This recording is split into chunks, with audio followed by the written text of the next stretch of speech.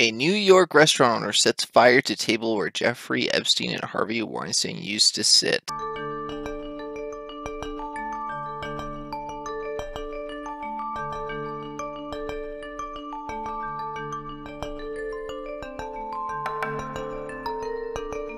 The restaurant owner, Zach Erdem, said that Jeffrey Epstein and Harvey Weinstein used to frequent visit his restaurant, and that's the reason why I destroyed this table.